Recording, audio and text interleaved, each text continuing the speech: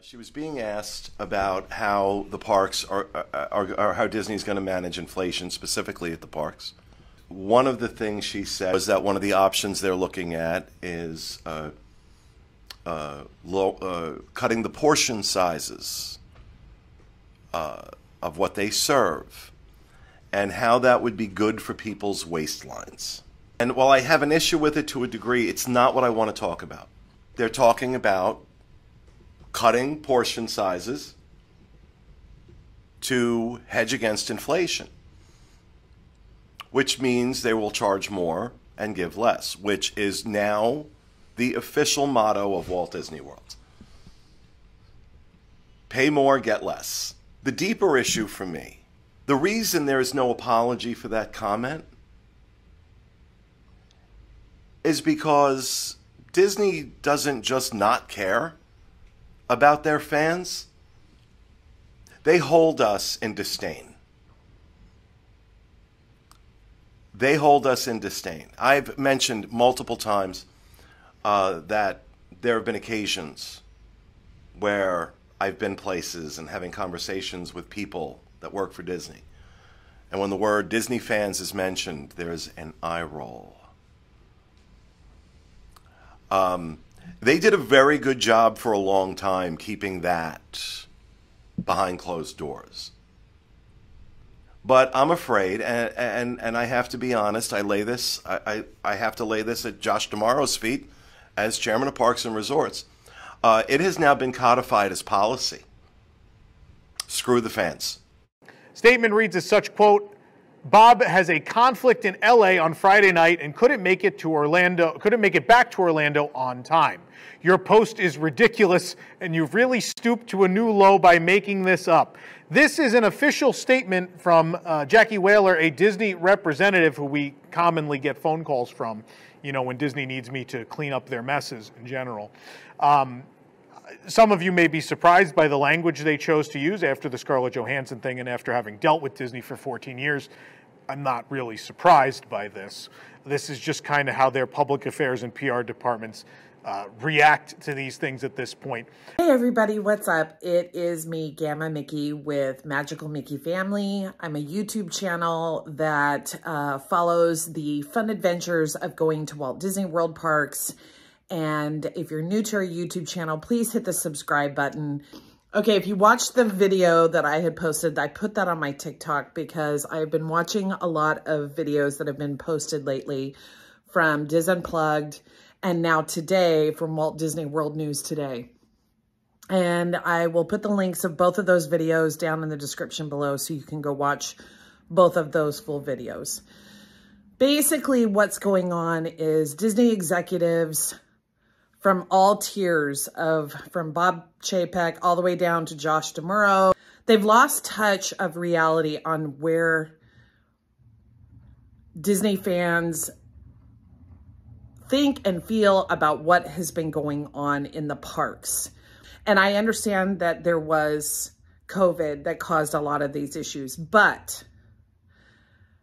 it has really come to my family personally, to where we were really considering not either going on our trip in 60 days or changing it to maybe go to Universal more of it.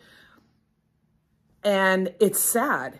It's really sad that I'm even having this discussion with my family when we're 60 days out from our vacation. And what we're mad about is we're mad about just how they seem to not care. And I feel like it's time for us as influencers, even though I only have like 400 people that follow me here on my social media, I do get a lot of questions from people that I live with in the community. And my community is not very big, but I have a lot of people that ask me, well, how do you do Disney trips and things like that. So I'm at a point where I don't know if I will encourage people to go to Disney World anymore. I'm almost at the point where I want to encourage them to go to Universal. So let me just give you a general kind of like synopsis as to what's been going down with our family. Okay, I'm gonna tell you the total amount of money. You guys are gonna freak out that we are spending on this trip. Now, mind you, there's no discount. There's not been a release of a discount for staying at our resort or any other resorts right now. Now, people who are coming from Europe or international travelers, there is discounts for them. However, there is nothing that has been officially released for regular Disney people going. And in the past, they've always released that prior to Christmas, like all of their spring dates, so to speak, would be discounted. And we were kind of hoping on that to add that to our food fund. Now, mind you, let's go back to 2019. When we went back in 2019, our vacation trip was basically including to the resorts that we were staying at. It included not just the 4 of us, me and my girls. It also included my husband coming for a portion of the trip and my son, paying for all of our airfare, also including the dining plan, and we stayed for 10 days, not 9. Now that whole trip, including everything, was about $10,000. This trip is coming out to be around 15 grand total once it's all said and done. And you're probably hearing this and going, oh my God, what the heck are you doing? Why would you spend that kind of money to go to Disney World? That seems ridiculous. But for someone who is like me and probably other people that are watching this video, we're huge Disney fans. And if we can afford it and we have a way to figure it out, we're gonna do that. And that's what a lot of Disney fans have done over the years. However, I'm starting to get to the point now, and the girls and I really were debating on whether or not to change our plans so that we could save money. We are really irritated at the fact that this trip is actually costing us 5 grand more. We have less of us going. There's no airfare tickets included. We still don't have the dining plan. We also in 2019 did a special event. We did the dessert party event where you can watch the fireworks show and then have the dessert party. So we had that.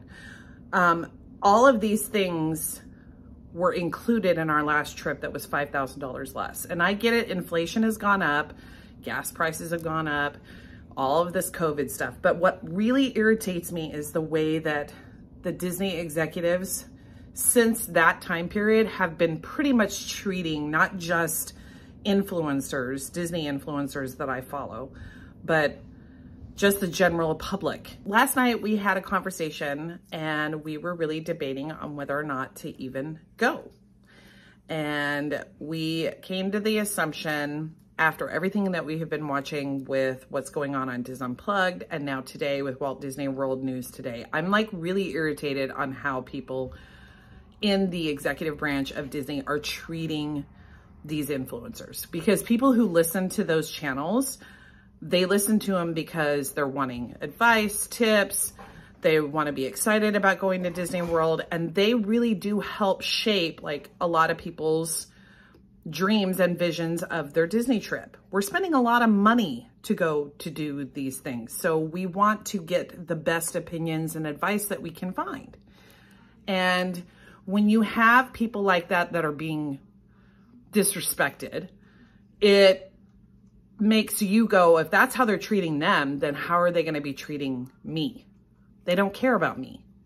And that's the part that makes me really angry, that they're not understanding what the vision was that Walt originally had with creating the Disney parks. It was about making it easier and funner for families to spend time together. So it's almost like Disney parks are, it's all about the dollar for them. The people who are in charge now, it's all about the dollar for them. So I am on here venting because I'm trying to, I can't influence more than just the people that are in my inner circle. I can encourage them, hey, go spend your money at Universal and maybe go buy a ticket for a day and go to one of the parks over at Disney or whatever, but do not go and spend your money by staying on property. we will probably not do that again until these executives either leave or they start changing. So my next trip, which I have planned to go in may change. And I'm irritated about that because I love Disney and I don't like what these executives are doing to it. They're killing the magic. They're killing the whole purpose as to why any of us want to go. It's very sad to me to watch what's happening. And it's not just happening at Walt Disney World. It's happening at Disneyland too. Like with the whole key thing, the magic key thing for their annual pass holders. I've heard stories about key members not, like they get their annual pass and they can't even get in the parks at all during December because the whole month of December has been blocked out. So you can't even like get a reservation to get in the parks even though you have an annual pass. Like it makes no sense. Like what's the point of having an annual pass if you can't even use it to go into the parks? These are the things that are really changing my perspective as to where I'm going to be spending my money in the future. And I'm hoping that they will change because I love to go to Disney World for the magic that we give to Aubrey. She's third generation Disney fan. And I just can't imagine what the parks are going to be like if they keep going this route for the future, for, you know, what's going to happen. The next generation of Disney fans, it's different. It's sad and I'm frustrated. So I'm asking you guys who might be watching this, if you love Disney as much as I do, then you've got to speak out. Like that's the only way it's going to change. We have to like stop putting our money towards Disney. Like we're at the point now where we can't change. Like we really considered canceling the vacation or downgrading to moderate level. And so there's some things that we're going to be doing. We decided not to do that because of the amount of money and time that we have put into it. And we really want to just try and keep the magic alive for Aubrey. So we're not going to buy the Disney Genie Plus at all. I'm not even going to put that money into it. I will not do it. I'm not supporting that program because I don't believe in it. I think it's ridiculous that you're paying crazy amounts of money to get into the parks and now they want you to pay even more money just to get in a fast pass lane or to, you know, get on Rise of the Resistance. It's not that important to me. That's not what Disney is. It's not about the rides for me. And it's not about the crazy merch. So we're reducing what we're going to get as far as merch goes. Each one of us is going to pick one particular thing that we want to get from the parks for the 50th anniversary. We're even reducing like where we're going to be eating. Before we were all excited about eating at all these different sit-down restaurants. We're picking 5 for out of 9 days. So the rest of the days we're going to be spending it at just snacking or doing a value type of meal, you know, instead of doing a sit-down fancy restaurant. So it's sad that my trip is now all about kind of giving it back to Disney and sticking it to them because I feel like they're sticking it to us. And it makes the trip not as exciting because we can't do certain things that we wanted to do because we just can't afford it. And it makes the whole trip just kind of have a vibe already over it that, like, we're going to go. We're going to still try and have fun. And we're going to still try to hold on to what little bit of magic that we know still will be there. But it's just not going to be the same. And I'm asking everyone who happens to see this video or happens to see my TikTok, please message the executives. Spread your voice of opinion on your social media platforms. Tell your friends and family that we're considering going to Disney. Maybe split stay it. Go to Universal for the majority of it. And then only, I mean, because it's the 50th anniversary. So everybody wants to go and experience that. And I get that. That's why we want to go so bad. I mean, it only happens once in a lifetime. but we've got to do something. Like, they're not listening to us. They're not, and the fact that Pete from DisUnplugged said what he said about how they consider, like, hold us in disdain and that they roll eyes at Disney fans, that just so gets under my skin. Like, I'm just trying to get through to make this as normal and happy as possible for my granddaughter. And I'm hoping and praying that if enough of us get out and speak out against this, that they will realize it's us that they should be catering to, the customer, and not their pocketbook. But who knows? I mean, I could just be speaking into the wind. So anyway, that's my opinions on all of this. Now, if you follow our YouTube channel and you've been waiting to see how things are going with planning our trip, that's why I haven't posted since Halloween. Now, I have a vlog that I've been working on that doesn't get into all of this controversial issues. That's just about us getting ready to go to the parks and some of the things that we've been doing in our lives. And I will go back to that. And I will go back to how we are going to budget this vacation to make it even easier for us to have fun and still have the magic and still have a blast and still be able to purchase things and still be able to show you guys what we love about Disney and what we love about the Disney parks, even with all of the other stuff that's like a cloud hanging over top of us. So I'm hoping that it will be a fun journey like it always has been. But I don't know. I really don't know. Like, I'm kind of sad because this is something that I really enjoy doing. I love sharing this stuff, not just for you guys, but for us to be able to look back on. But it's been like since 2019, like it literally has been a very frustrating roller coaster. I mean, when we went in 2020, we weren't able to go to the parks at night. So you can see my like frustration and my upsetness about that. And then when I went in May with Aubrey and it was just me and her, it was my frustration over having to wear the masks all during the day, like throughout the parks all the time. Like, I'm glad that's changed. And now we only have to wear it when we go inside. But there's just so many like this Disney Genie Plus thing is nuts. It's just, it's like, I don't understand why they're doing this. I don't get it, other than it's about greed. And I'm sick of it. I'm sick of the greed that's going on in politics and in the world. I'm just sick of all of it. And now it's affecting even the one thing that I could escape that craziness from by going to Disney World. It's now infiltrating in that too. And it's doing it in my pocketbook, and it's doing it in like the experiences that we're going to be having. So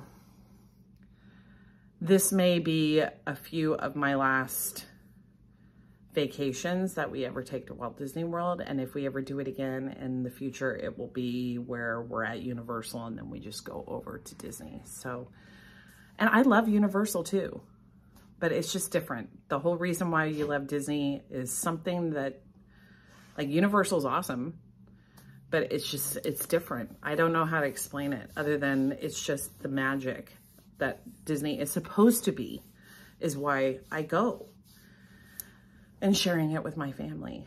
And if that dies, if the magic dies, then I have no other choice but to try and find the magic somewhere else. So anyway, those are my thoughts, and I hope you stay with us through this crazy time.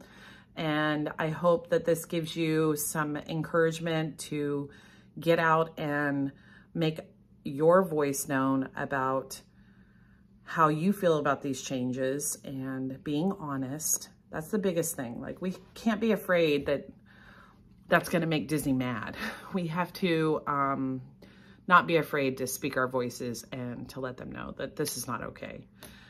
And yeah, so anyway, All right, guys, that's it for today's video. And leave me a comment down below if you're feeling the same kind of frustrations and fears that I have, and what you're doing, if you're changing your plans, if you're choosing to do Universal instead of going to Disney.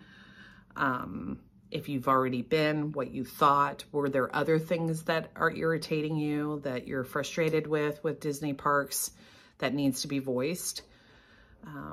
And hopefully enough of us will be able to make a difference to where they finally wake up and realize what they're doing, and that they will finally get back to focusing on the magic instead of focusing on the dollar.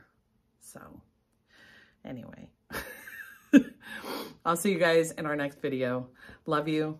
Peace out. Bye.